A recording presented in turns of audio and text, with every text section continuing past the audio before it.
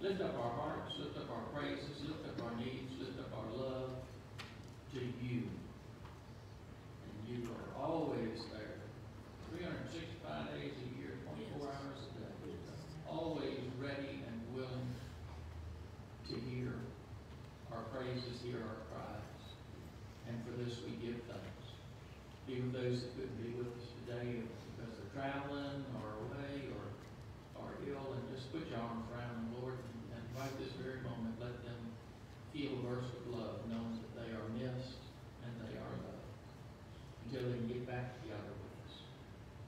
Be with the pastor as he delivers your spoken word, and be with us as we lift our hearts in praise to you. We love you, Jesus, and we thank you for everything that you do. In Christ's name we pray. Amen. Amen. All right. We're going to start off with a beautiful word, glory. Glory to his name. What a perfect thing.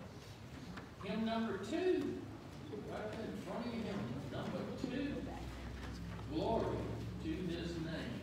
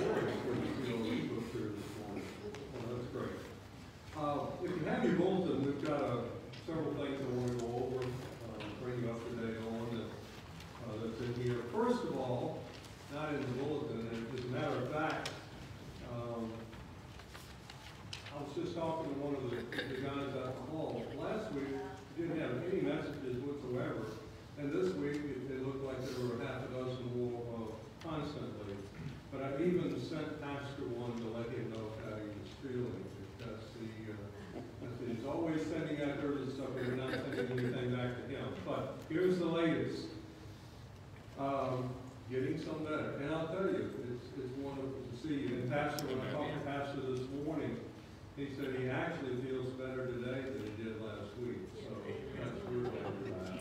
But he's got 5 more days for his antibiotics, and hopefully by the end of that, that will knock it out, and he'll be over this pneumonia situation. And he said he greatly appreciates all the cards, and especially your prayers. Pastor, we're just so happy that you're back. Also, we're going to have a a short business meeting after our preaching service here today, and it has to do with Chris Stigner and our missionary Nelson DiCarvello.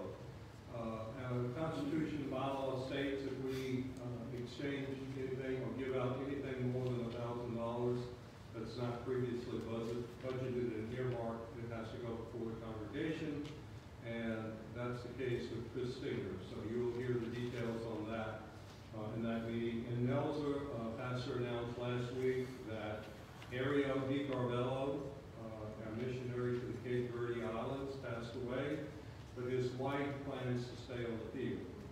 And the missionary clearinghouse is going to cut everything off April the 1st. We've already sent everything for March, but their sending church, I think up in Alexandria, I believe, their sending church is going to continue. Anybody that wants to support Nelsa, because she's planned, she says her family now is on the field, and she plans to stay there. And I didn't know until we got the details that they actually have 5 children. She's to stay there with her people and stay there in the island. So her sending church is going to take care of getting money to her after the missionary clearinghouse finishes up. So that's going to be the other thing within our meeting today. John Sharp, you can see in there, John Sharp's celebration of life.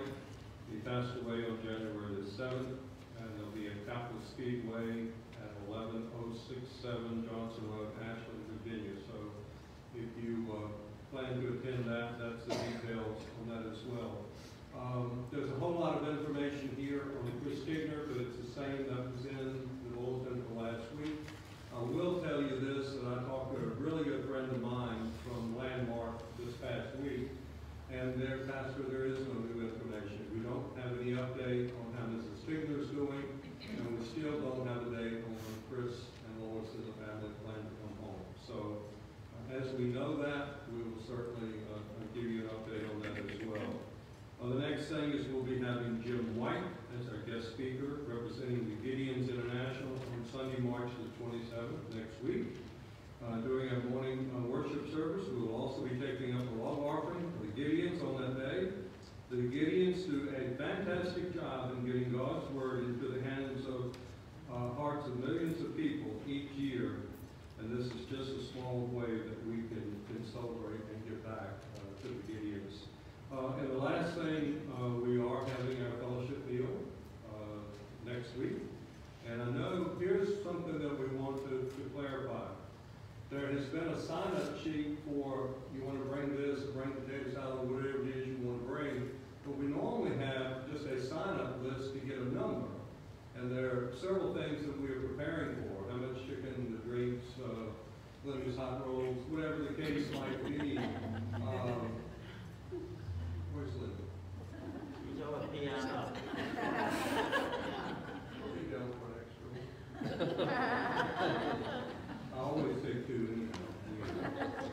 Okay, but anyway, we're doing well on the sign-up sheet for the food, but I would like to ask if you're planning to be here next week, would you raise your hand, please, and let Al in the back is going to get a count so that we can have an idea of how many rolls is going to do. And I'll put 2 hands on Evelyn's going to be here next week. Get me the 2 out. I bet 3. Yeah.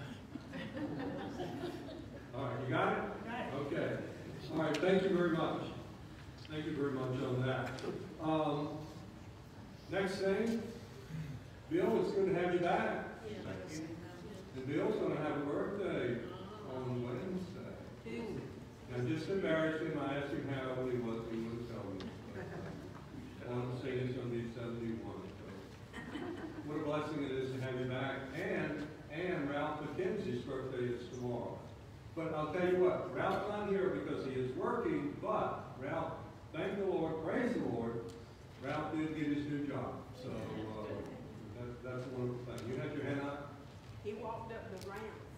I was sitting in the swing looking for 4-leaf clovers. I had clover in front of looking for 4-leaf clovers, and he was sitting on the end of the ramp. And he said, you know, I think I can walk up that ramp. I said, well, walk up the ramp. And he got up out of the wheelchair and walked up the ramp. And I had to go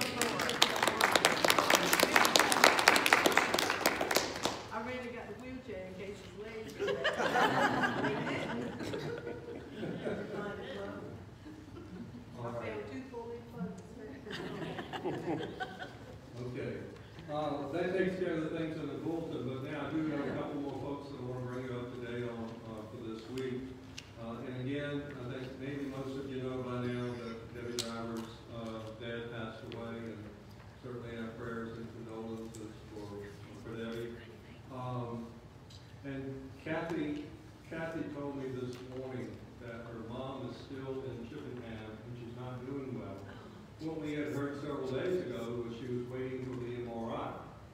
She's still waiting for the MRI, and fully expect that after that she's going to have a stent for some blockage that she has. And Kathy said especially, please continue to pray for Sally. She's very confused, she's not happy, she thinks there's some things going on that they're not treating her well, and so she's having a rough time. So continue to pray for Sally if you would.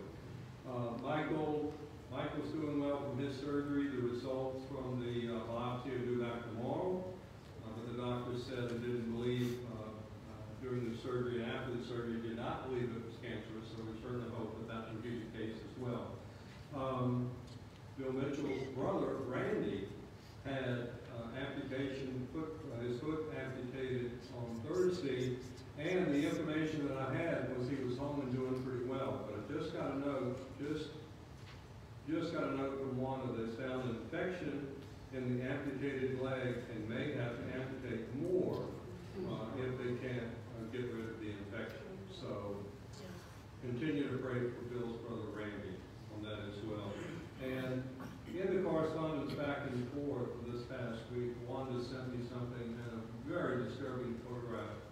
A little friend of theirs, Scarlett, 2.5-year-old little girl, had some boiling hot tea fall on her leg, and there was just a huge spot where it just absolutely took the skin off of her leg. So that's Scarlett. For Beth had her procedure. We were corresponding back and forth and kind of had a rough time with that. But I stayed in touch with John and said, John says we got home at 7:30 last night, and I think that was Friday night. And it turns out that there was a bone pushing up on her spinal cord. Her breathing is better now. She has swelling and rash around her neck, but it's slowly getting better. Of course, she's very fatigued from the trauma of the surgery. She has PTSD from being tied down in ICU, which that did not go well, and being on a ventilator. I think things are looking up, and we appreciate your cards, and especially your prayers. So that's the latest on that. And Darlene had her procedure this week, and she had an MRI and had to have anesthesia. But she said she went in, of course she doesn't do well in the enclosed spaces, but she went in and they gave her a nice little nappy shot. She said she just snoozed. And that's right. I That's didn't good. say anything. She just snoozed and went on to sleep and got everything through that very well. And other than a scratchy throat, the next day, the blood pressure and heart rate were doing well. So we're glad everything went well for you on that. I still keep Larry Leapart up to date. Everything I send out to the folks, I send to Larry. And got a nice note back from Larry this morning, just as I was pulling out the driveway coming to church. He said, please let our folks know that he's praying for everybody, the lost loved ones and those who have had other illnesses. He's praying for everybody, and he just sends his love and prayer. So just so happy that we're still able to stay in touch with Larry. That's all for the announcement I have. And now I want to get into the missionary letters. Today we've got a letter from John and Christy Wynn. These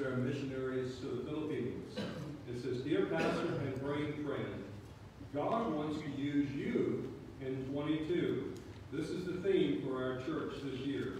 The Philippines is slowly but surely continuing to relax their restrictions of the pandemic.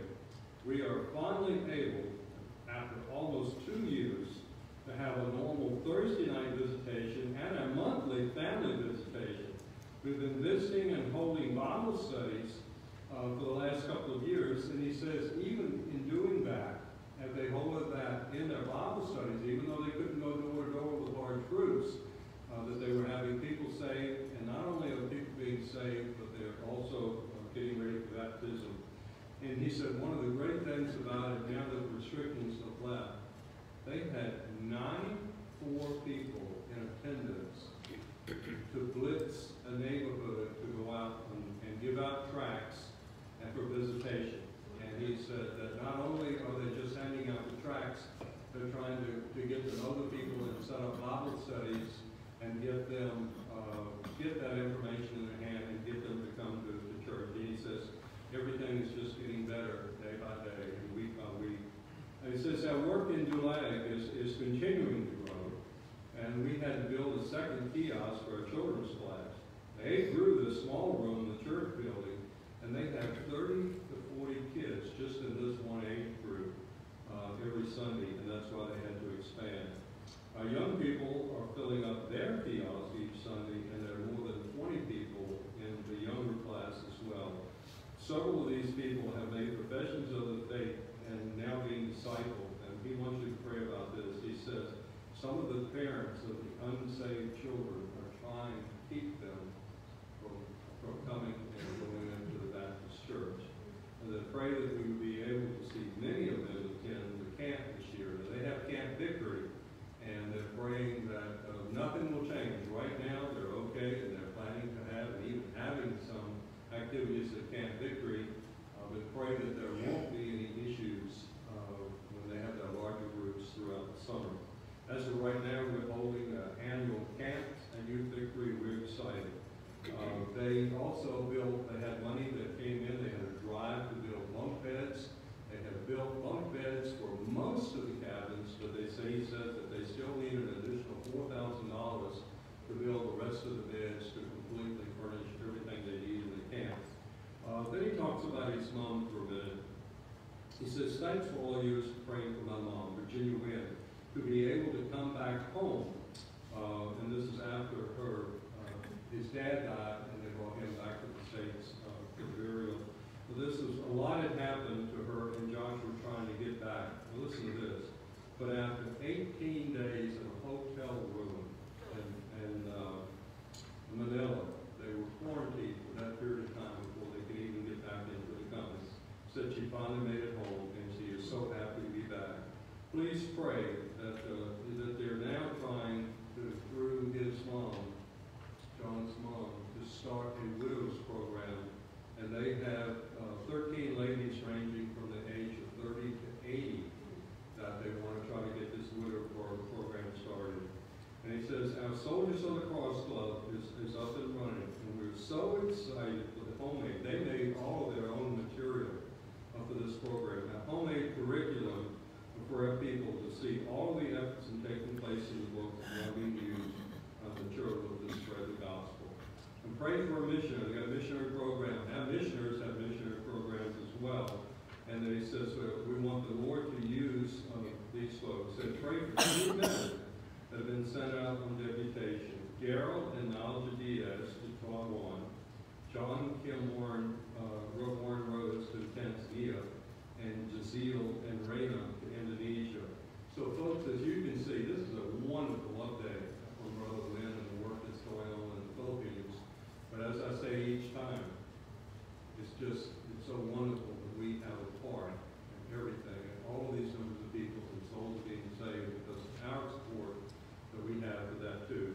The one last and final thing, the pastor sent me this yesterday, and this is related to Samaritan's Purse, and it's from Franklin Graham. Yesterday there was a missile attack just about 4 miles from the field hospital in Ukraine. I thank God that our team is safe and that their work in helping the people of Ukraine continues. We have now seen more than 430 patients across our 4 medical sites in Ukraine and Moldova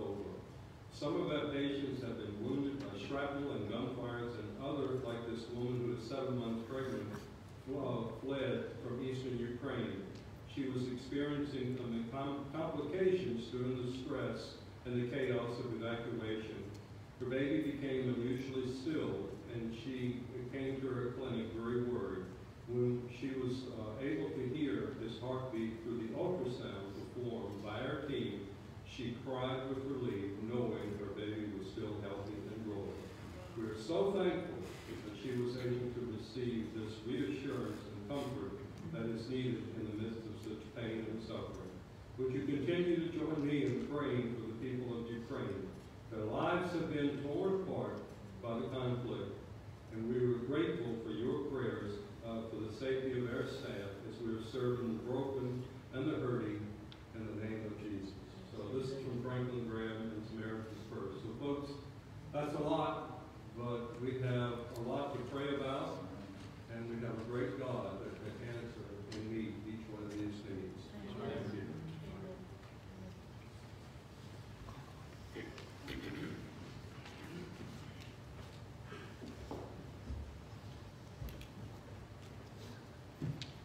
As we continue our time of praise, turn to hymn number 23. 23. There is power in the blood. Thanks, Sam. 23.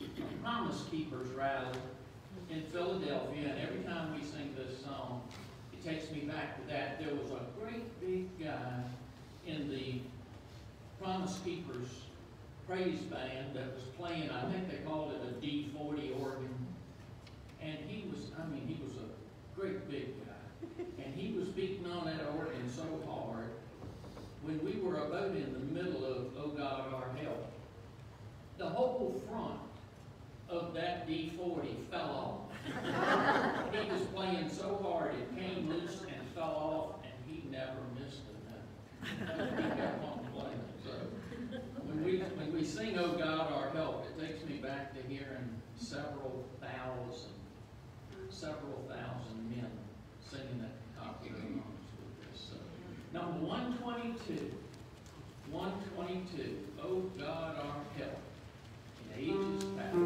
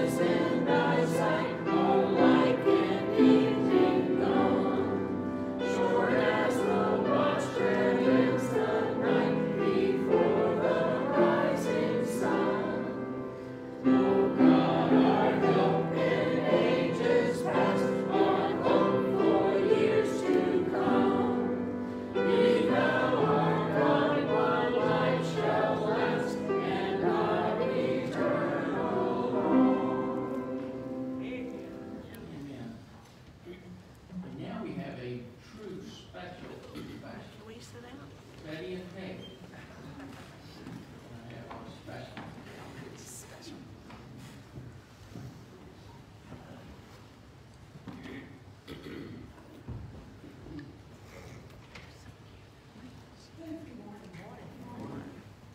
First thing, this particular hymn, I've been hearing a lot recently, and it just, every time I hear it, I want to raise my hands and just cry out the name of Jesus. It just covers every song, every situation that you can possibly get into, you know. I could not find a song or the music to it, so I went to my go-to lady, Dorothy Nelson, and she found it for me at New Market. And then Linda and I talked about it a bit, worked on it. Now, most of you probably didn't know it. I found out that a lot of people know this hymn, but they don't know the name of it. It's in two parts in a way. The one part the singing is short, and this one reading it. It's a recitation, an explanation of what the name of Jesus really means. So, we're going to give it our best. Peggy's going to do the reading. I'm going to do the singing. Okay?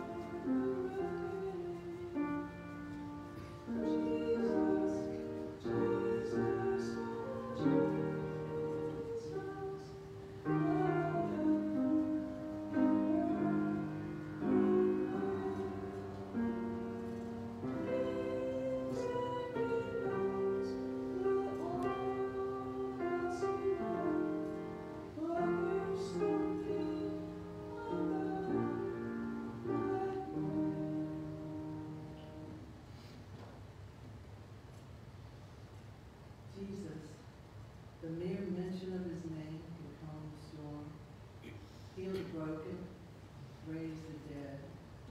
At the name of Jesus, I've seen sin-hardened men melted, derelicts transformed, the lights of hope put back into the eyes of a hopeless child. At the name of Jesus, hatred and bitterness turn to love, forgiveness, arguments cease. I've heard a mother softly breathe his name at the bedside of a child delirious with fever, and I've watched that little body grow quiet and the fevered brow cool. I've sat beside a dying saint her body racked with pain, who's in the final fleeting seconds summoned her last ounce of ebbing strength to whisper earth's sweetest name, Jesus, Jesus. Enemies have tried to destroy it. Philosophies have tried to stamp it out. Tyrants have tried to wash it from the face of this earth with the very blood of those who claim it, yet still it stands. And there shall be that final day, every voice that has ever uttered a sound, every voice of Adam's race shall raise in one mighty chorus to proclaim the name of Jesus. For in that day, every knee shall bow and every tongue shall confess that Jesus is our Lord. Ah, so you see, it is not the mere chance that caused the angel one night long ago to say to the Virgin Maiden, his name shall be called Jesus. Jesus, Jesus. Could you please say it with me? Jesus. You know, there's something happening.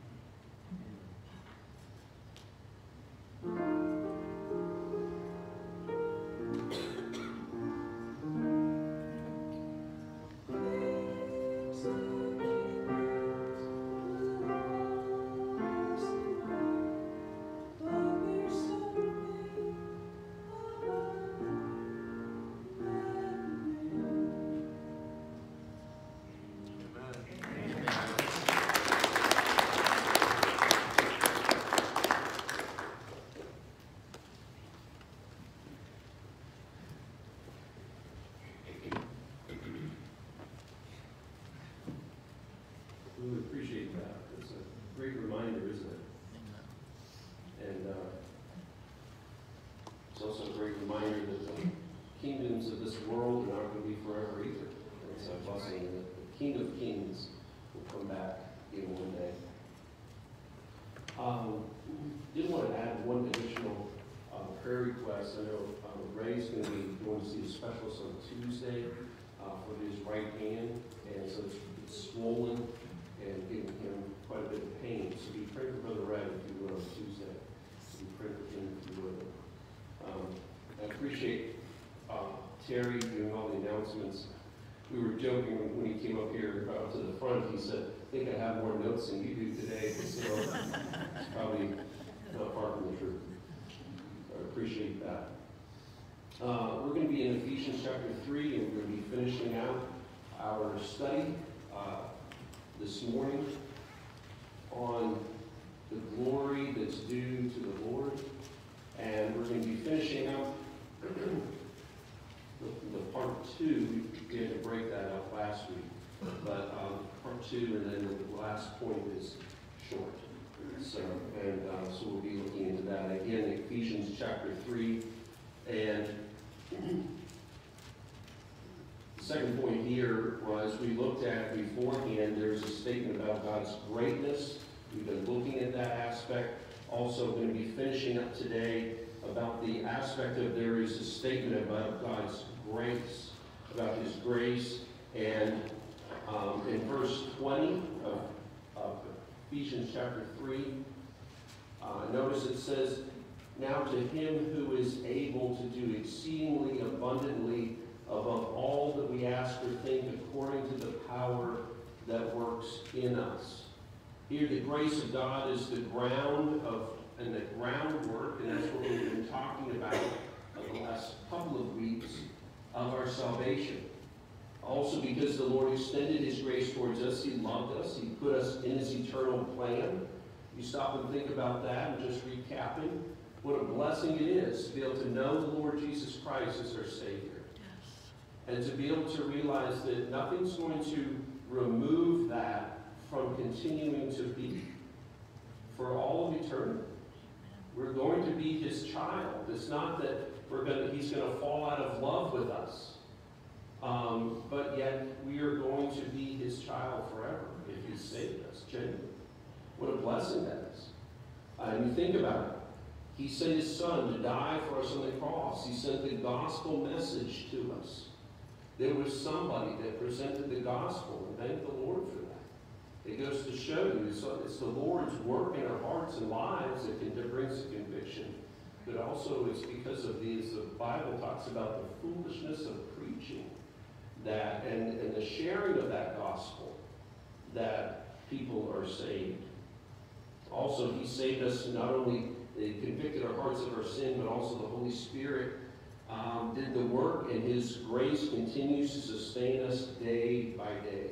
Let's look for just a moment over in 2 Corinthians chapter 12, if you would. 2 Corinthians chapter 12.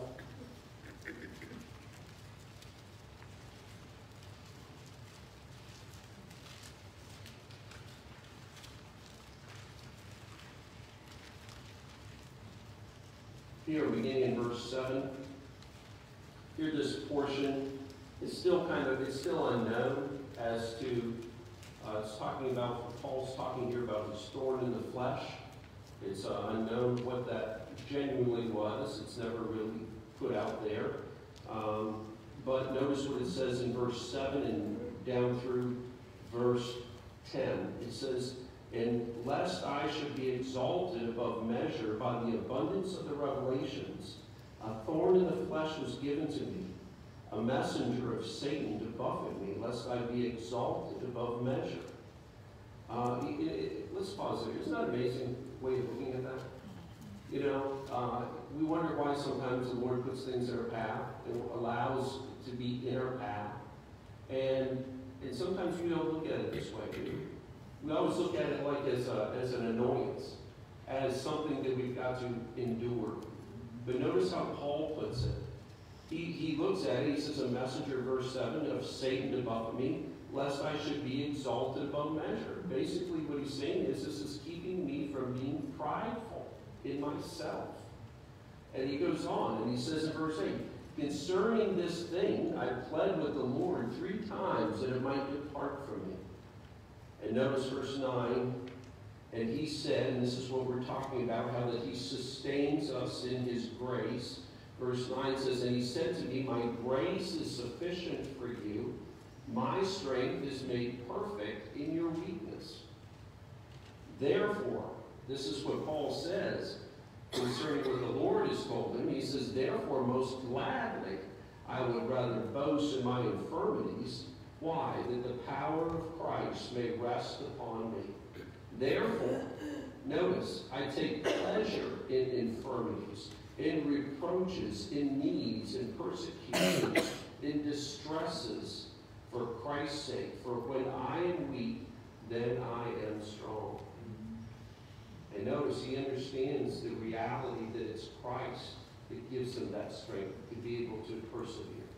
It's not found in himself. True.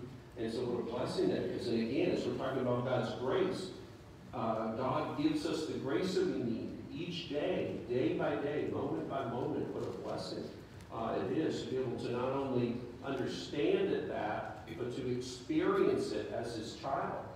Paul experienced it, and we can experience that as well. God wants us to, as his children, to experience his grace.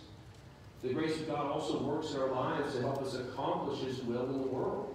Paul gives us some insight in the ways that the grace of God works in our life. Number 1, we say his grace empowers us. Paul tells us that the Lord is able to do exceedingly abundantly above all that we ask or think, according to the power that worketh in us. Notice, it's not just in ourselves.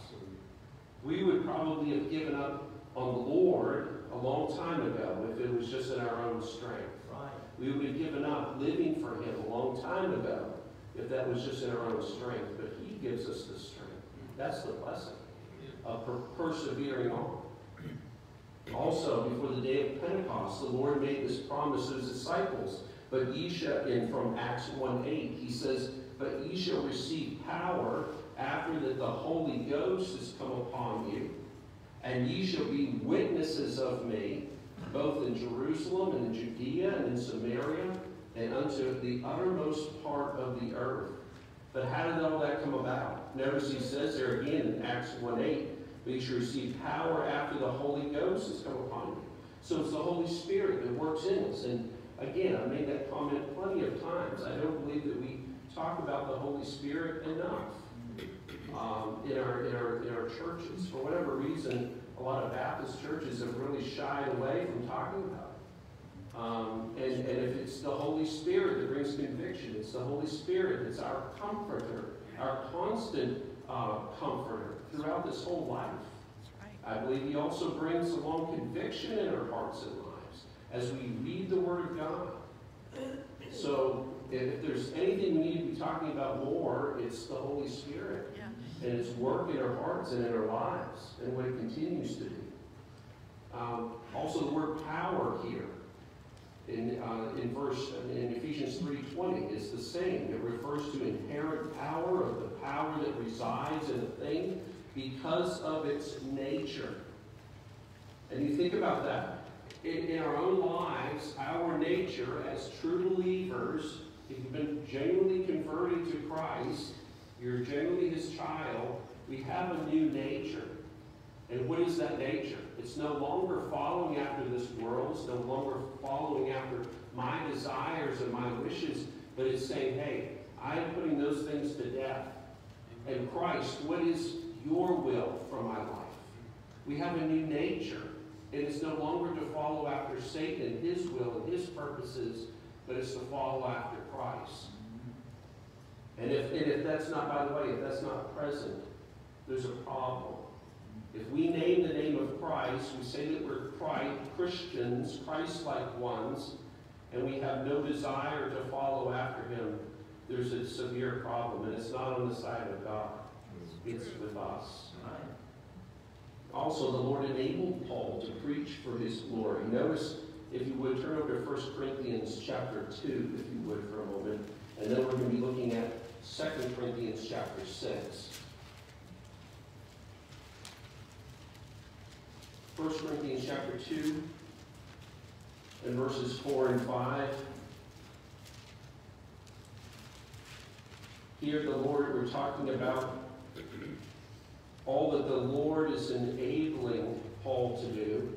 And by the way, we're reading about Paul, but he gives us the same power in our own lives to enable us to live for him and to glorify him as well.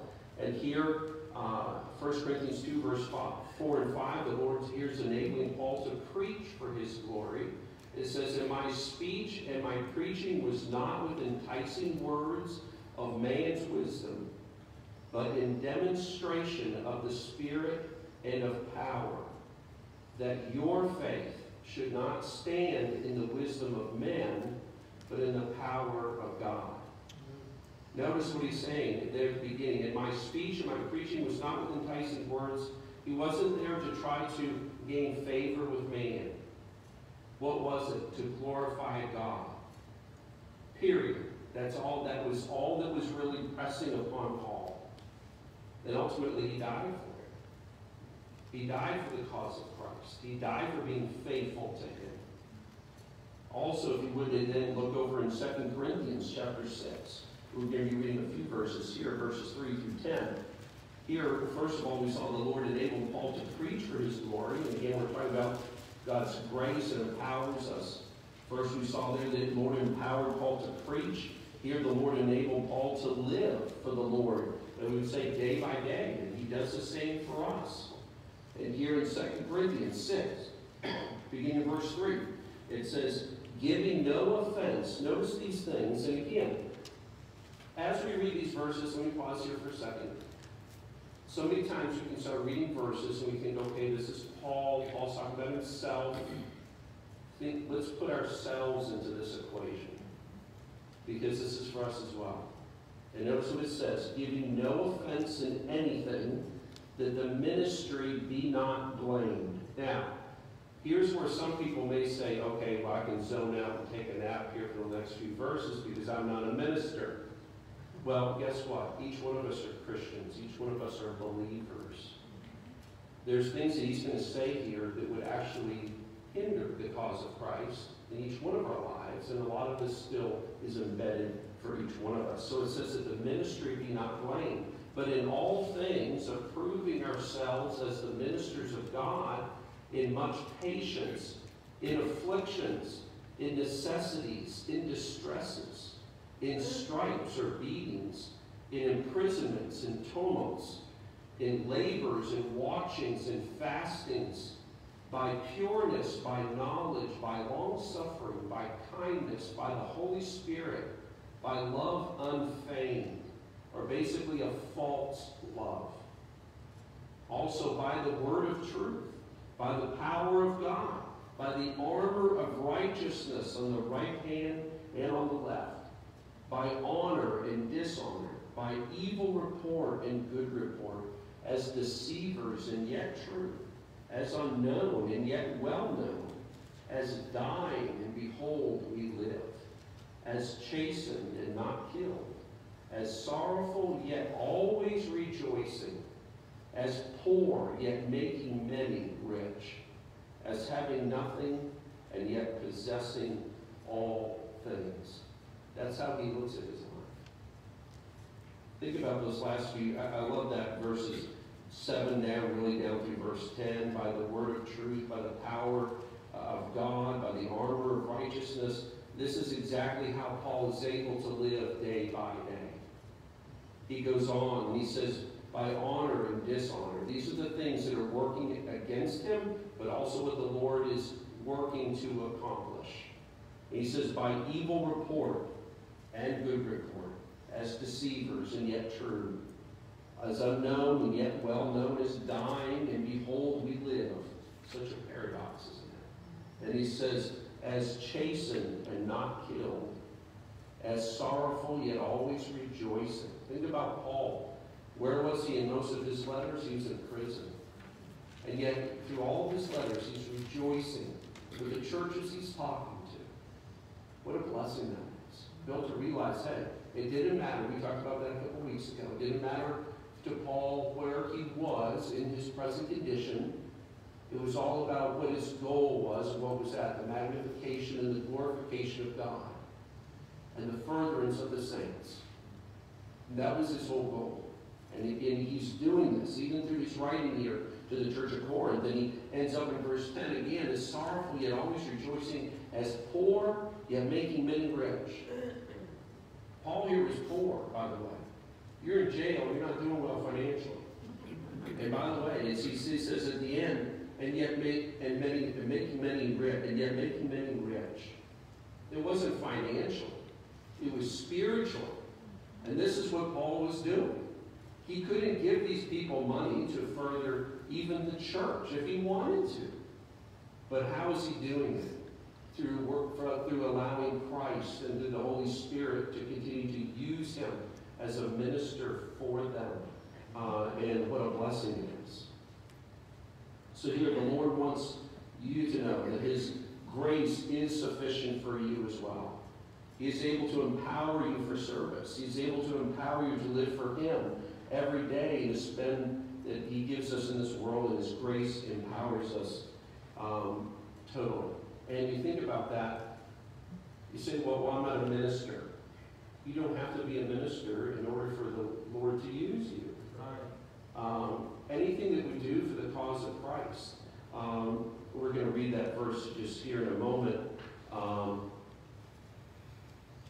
But anyway, we'll get to it in a minute. But you know, everything that we do to the glory of God. And that's really what it comes down to. Secondly, so we not only see his grace empowers us, but his grace enlivens us. Paul says, according to the power that works in us. The power to live for the Lord comes from him.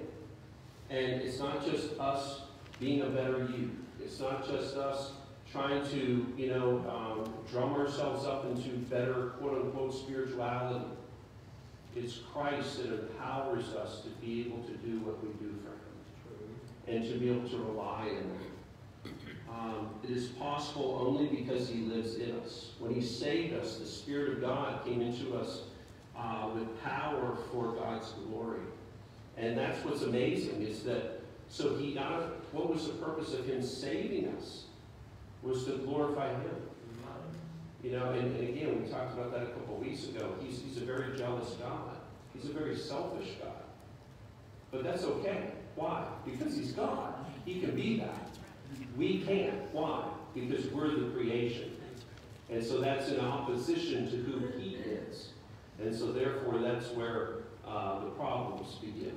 Is whenever we start to think that maybe he's doing us disservices. Sometimes we think that we know better than he does. And we're become in direct opposition to God. Here also Paul says it this way. Galatians 2:20, I am crucified with Christ, nevertheless I live. Yet not I, but Christ liveth in me. What's he saying? He wasn't crucified physically. He was crucified spiritually. He was put to death. He understood what it meant. That whenever I come to know Jesus Christ, when Christ saved Paul, when Christ saved me, and when Christ saved you, we're to put our old man to death. Crucified. So I am crucified with Christ, nevertheless I live. Truly live. That's the ironic part, right? When you think about somebody being crucified, not much life left there, right? But then when you think about what it meant, whenever Christ was crucified, what did it bring forth? Life. Whenever we are crucified in Christ, what does it bring forth? True life. Not just what this world brings. This is just nothing, right? And that's why they have to keep going back and going back to try to find more fulfillment. Why? Because it's unfulfilling. True. It's not life. It's actually spiritual death. But Christ is the one that gives us true life. And then he goes on, he says, in the life which I now live, in the flesh, I live by the faith of the Son of God. Not in Paul, not in Justin Vaughn, not in you, your name, put your name in there. But it's through Jesus Christ, the Son of God, who loved me and gave himself for me. Also in John chapter 14, verses 12 through 14, Christ says it this way. Verily, verily, I say to you, he that believeth on me, that the works that I do shall he do also. And greater works than these shall he do, because I go unto my Father. And whatsoever ye shall ask in my name, that will I do, that the Father may be glorified in the Son. And you know, I thought about this as I was reading this text this week. Notice there in verse 12, again we're in John 14, verse 12. Notice what he says there again. Very verily I say unto you, he that believeth on me, the works that I do shall he do also. And notice what he says right after this. And greater works than these shall he do. And you say, well, wait a minute, this is Christ talking. But notice what he goes on to say. Because I go into my Father. He was only here just for a short time. He was he was glorifying Christ, or glorifying the Father in his life while he was here. But he was only here for a just short few years. You think about our lives, that we have the opportunity, think about this, to glorify from the point that we became a believer to the time that we go home to be with him. How much more time that we have to be able to glorify God. And this is why he says here, and greater works than these shall he do, because I go into my Father. He's going back home. But yet we have more opportunity. Why? Because we're still here. To do what? To glorify him. He's given us more opportunity. Every day that he gives to us is that more opportunity to glorify him. What a blessing that is. So here we finish this up. So there's a statement about God's greatness. Here we finish this point 2 up as far as talking about, there's a statement about his grace. And then this last point here this morning is there's a statement about his glory. Going back to Ephesians 3, the last verse there, verse 21, says, to him, talking about Christ, be glory in the church by Christ Jesus to all generations, forever and ever. Amen. Here Paul ends his doxology by making a grand statement about the glory of God. And notice what he says about the glory of God. Number one, we would say the place of his glory. Notice he says to him of anything he could have said, he says, to him be glory in the church. Here the phrase reminds us that the church exists for the sole purpose of bringing glory to God. Period. That's why we're here. We're not here to elevate ourselves. We're not here to even make ourselves feel good. That's not why we're here. There was a thing on Facebook. It was they showed like the picture. They do these things where they show pictures from a movie and then put like little sayings that go along with it. And there was this guy, and he had a little boy. The little boy was crying, and he says, basically, Dad, I don't like the songs that they play at church. And he said, and he put back that, or the dad had a picture of this.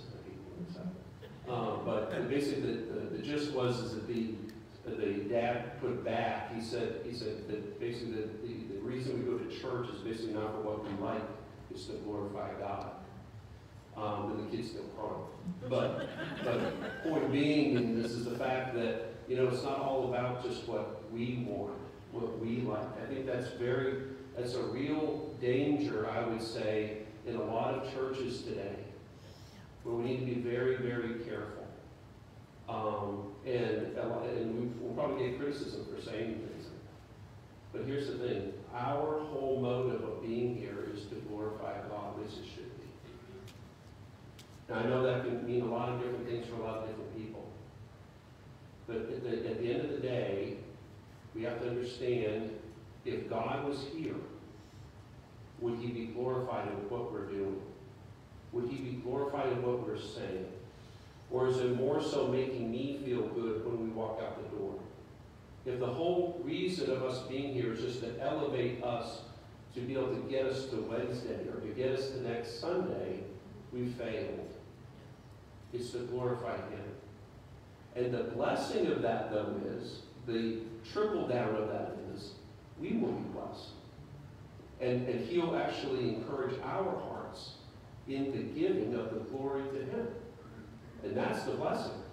And that as we come as believers, to be able to come here corporately, to be able to worship him, to bring him the honor and glory that's due his name, we will in the end be blessed as well. So here is, as we look at this last verse in a little more detail, now as we live for him and honor his word, he receives glory from the church. As we love him and love one another, he is glorified. As we preach the gospel and gather for worship, he's glorified. As we sing, pray, work, serve in the church, he's glorified. I don't care if we cut the grass, I don't care what we do around here. Whatever we're doing, if it's for the Lord, then we're glorifying him. It's not just the preacher up here preaching that glorifies the Lord. Sometimes it's even the encouragement that we can even bring to one another whenever someone comes here and maybe they're downtrodden, maybe they're discouraged, and we can encourage them in the Lord. That's glorifying him. Everything that we do, everything that we say, should be to glorify him, and if it's done with the right, proper motives, it will. Every person who serves here in any capacity should perform his or her job to the best of their ability. Why? For the glory of God alone. We must not work for the applause of men, but we must not work to make a name for ourselves, but we must work for the glory of God. And then here's the verse I was looking for.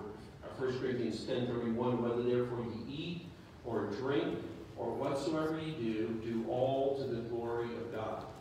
Notice what that verse says. It's in everything. Whenever you eat, glorify God. Whenever at home, whenever we pray over meals, it's not that we hope it tastes good. It's to actually glorify God, thanking him for the meal that we have, that he's provided. To eat, whether we drink, everything that he's given, whether it's food, whether it's drink, to be able to thank him for that. Because it's ultimately from his hand. And then, or whatsoever you do, whatever you're doing, it doesn't matter what it is, glorify God in it. I remember as a youth pastor, we would have kids come all the time and ask, well, How do I know the will of God for me and for my life? It's like, you can barely find out that for myself at moments. And you think about it, and I would always put it back to them this way, is I said, well, what is it that you like to do? What is the talent that you have? And they would basically tell me whatever that is. I said, well, who do you think gave you ultimately that talent? And it's the Lord. The Lord gives you that talent. I said, well, go and glorify God with it, whatever that might be. And I would always tell parents when they come, what do you know, what should Johnny be doing for, his life? And I would always tell them, the Lord doesn't call us to glorify Him, to please Him, and come to Him kicking and screaming. He wants us to be able to glorify Him in the talents and the abilities He gives to us. And whatever that might be, it doesn't have to be preaching. It doesn't have to be missions.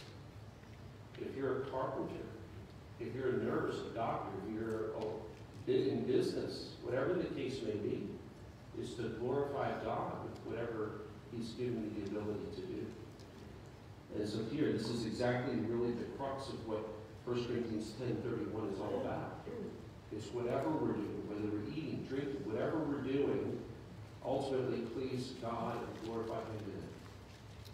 Then we see the person of His glory. Nowhere is God more glorified than in the person of His Son,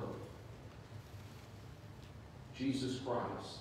Jesus always has been and ever will be His beloved Son, in whom He is well pleased. Since God is glorified in His Son, we should be in the business of making much of His Son, of Jesus Christ. We need to examine everything that we do, and even here, and even in our own worship. I put some things down, our music, our preaching, our service, our motives, and be sure that everything we're doing serves to magnify the Lord, period. John Piper, in one of his messages, made this statement: God is most glorified when I am most satisfied in Him. Think about that. God is most glorified when I am most satisfied in Him. And we'd ask the question, what is it that satisfies us in our life? What is it that brings us satisfaction in our life? For some, it may be a new car, maybe a new home, just to have a happy family, maybe a good job, or not at odds with your neighbor, whatever the case may be. What is it that actually brings you satisfaction? Only when Christ is our sole satisfaction will He receive the just glory that He's truly due. So ultimately, we need to glorify Him first and foremost. Why? As we understand the person of His glory, who Jesus Christ is. And then the last point is this: the permanence of His glory. This glory that God receives through the church and through His Son, the Lord Jesus Christ, is not a fleeting glory, but Paul says it this way: throughout all ages, with world without end.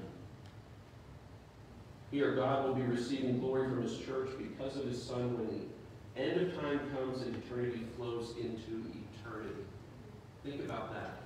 It's very hard for us as humans to be able to really picture what heaven's going to be like. We get glimpses of it. We get verses that talk about it. We have a Revelation talks about the verses that talk about the beauty of it. But what that's going to be like, I mean, what our job titles will really be, we don't know.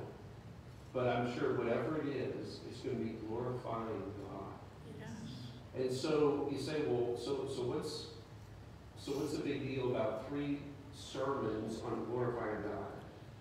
Ultimately, it breaks it down to this point: is that for us, each one of us as believers, we need to be glorifying Him in every aspect of our life over here. I know that sounds like sort of a, well, that's a gimme. But maybe in our lives we're not truly doing that. Maybe in our lives there's areas where I think the danger for humans is that we compartmentalize what's important to us. And if we're not careful, even as believers, we'll do the same thing. will compartmentalize, well, this is for God, this is his slice of my life, and this is for me, and this is for my family, and et cetera, et cetera. And as that continues to grow, ultimately, God's portion of that pie grows smaller as we fill it in more. And what ends up happening? As a believer in God, the glorification of him becomes smaller. And everything else in this life is then glorified more so than God. That's the danger. So through all of this that we've said, it really comes down to the point is that we need to examine our lives. We need to examine our hearts, whether we're truly glorifying him in every aspect of our life. Paul, that was something that was constantly before him. That was what motivated him, was the realization that my whole life is encapsulated around one thing, the glorification of God. That's what encouraged him and motivated him to write, to speak, to travel. Everything that he did was for the glorification of God and the furtherance of believers. And ultimately, what was the ultimate goal of even that aspect? For others to glorify him. That's what it really boiled down to. Really, in the end, we need to all grasp this reality. And then also here in conclusion, I came across this example. I read this to Jennifer the other day. I thought this was very amazing. Talking about glorifying God in everything. Johann Sebastian Bach, most of us know that name, said this: all music should have no other end and aim than the glory of God and the soul's refreshment. Where this is not remembered, there is no real music, but only a devilish hubbub. That was Johann Sebastian Bach. And it goes on. Notice from there, at the top of every composition. Now, I came across this quote, and then, you always got to fact check. Right? You don't get up here and, it's not true. Because there's going to be people who will look this up, by the way. And this is true. So, here you go. At the top of every composition, he wrote the letters JJ. And those initials stood for Jesus Juva. In Latin, JH, and the German composition equivalent, which means Jesus help me. Isn't that correct? Isn't that something? Jesus help me. Bach ended every composition, so that's how he began every composition. It was with JJ. Ultimately, Jesus help me. Then, in the end, he ended every composition with the letters SDG. Those letters stand for Solia Dei Gratia, which means to God alone the praise. Isn't that something? After every composition. And this is how, and you think about that, here's Johann Sebastian Bach. And he even saw the need of glorifying God through what he was doing, through his music. That's how we began each composition. That's how we ended each composition, was glorifying God in what he was doing. And he was no Paul. He wasn't getting across all these theological truths, but for what God had called him to do and given him the ability to do, he was glorifying God through it, for all the world to see. And that's exactly what he's called each one of us to. And whatever we're doing, whatever the Lord has put our hands to do, not only to do with all of our might, but to bring him the glory. And so this moment in time is as good as any for the church to get busy about bringing him the glory that he is due. And that's what this whole series really is been around, is bringing him the glory. And ultimately, we would say, and I'll tell you this, as a pastor, my fear in this is this. You spend time going through all of these quotes, all of these verses, all of these thoughts, putting all this preparation together, and we do nothing with it. And I'm not just talking to you, I'm talking to me.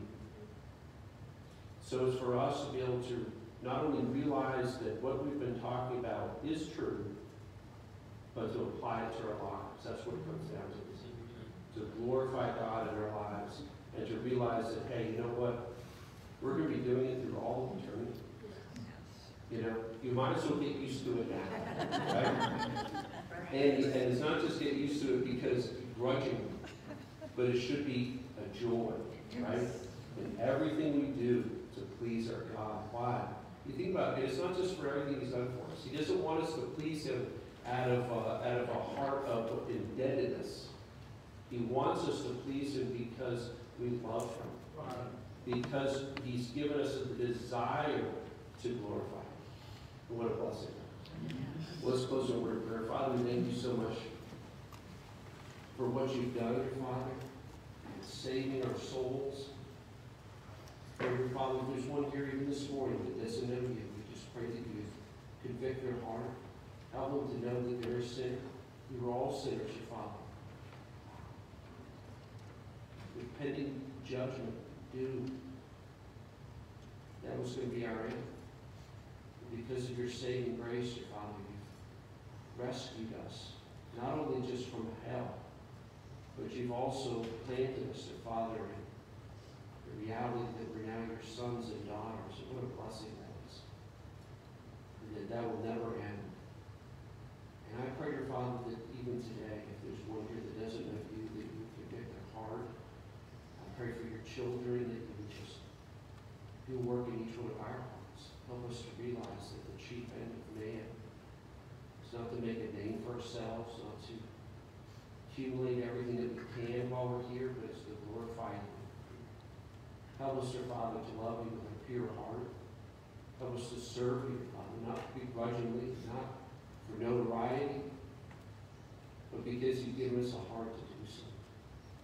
And I pray, dear Father, that even during this invitation, you just help this time to be a time for us to spend in prayer, maybe even in praise, just realizing who you are and the glory that's truly due to your name. I pray that during this invitation you speak to our hearts as only you can. We ask these things in Jesus' name. Well, if you would please stand and turn to page number 31. He lives.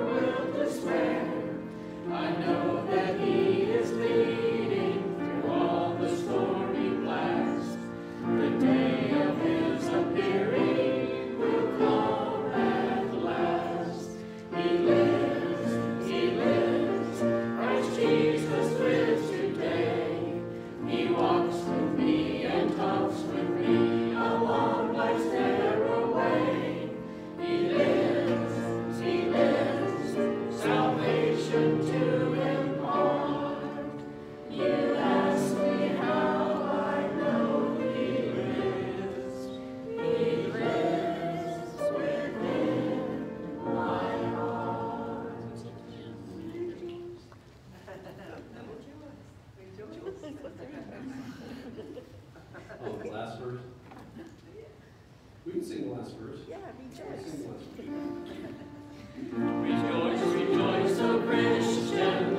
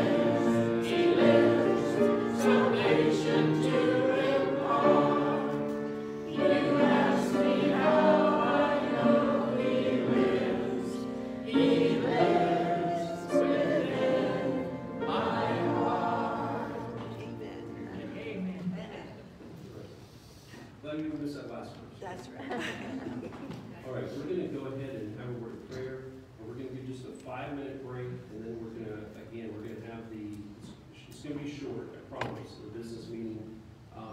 And if you'd like to, well, we've got quite a few people, you can stay on both sides today, normally if you order one side this time. But anyway, we'll have a 5-minute break, and then we'll reconvene here for the meeting. Let's close in a word of prayer. Father, we thank you so much just for speaking to our hearts today, dear Father. Thank you so much just for even the Sunday school hour, Brother Al, us over here, this hour. Pray, dear Father, you help us not to be forgetful of what we've learned even here today. Help us to apply it to our hearts. Also, so we may not sin against you, but also we might